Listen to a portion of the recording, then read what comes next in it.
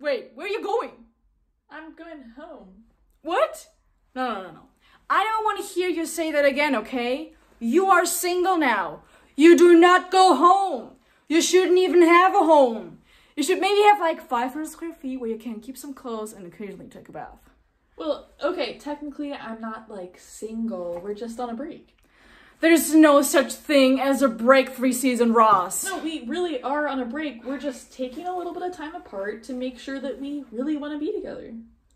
Oh, so you're on some kind of sexual rumspringer. No. Why didn't you say anything? I could have made you half day off. It was my first day at work. Rumspringer!